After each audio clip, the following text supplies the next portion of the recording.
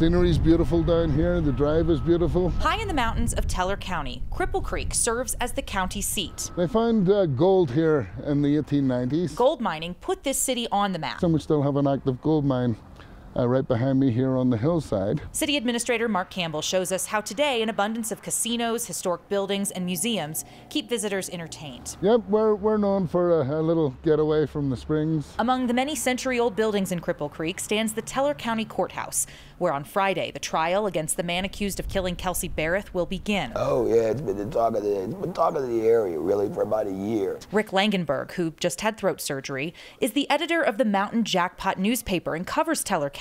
He says few cases can compare to the upcoming trial, but one sticks out: the extradition hearings of the Texas 7, gang members who escaped jail and were caught hiding out in Teller County about 2 decades ago. It was unbelievable. This area was just flooded with media from all over the country. Patrick Frazie's trial will bring the attention back to Cripple Creek again. The Mountain Jackpot dubbed it the trial of the century. But some locals want people to remember, Cripple Creek is just the host. You know, as we are the county seat, you know, the trial is taking place here, but then the crime didn't take place here. And after this trial ends, they'll still be the historic mining town they've always been. Jennifer Meckles, 9 News.